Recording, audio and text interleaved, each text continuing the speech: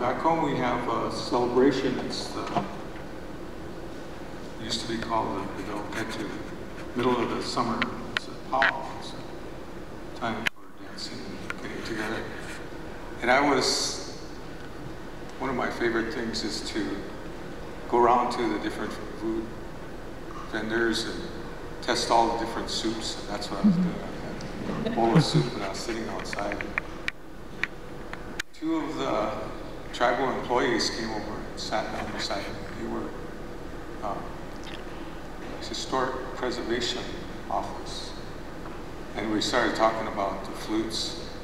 And they said, do you know any old songs? And I was thinking, that's all I know.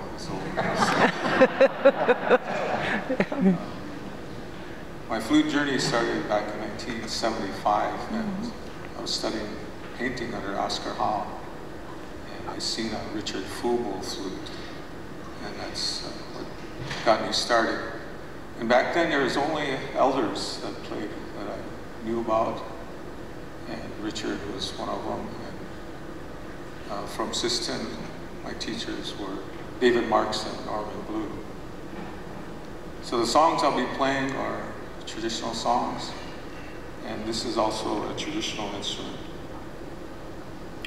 The first song is the oldest song that I know. It's thought to be the original or very first flute song.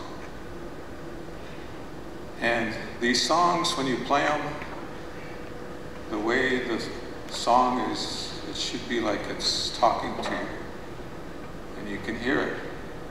And that's what you're doing. You're listening to a song that you could sing.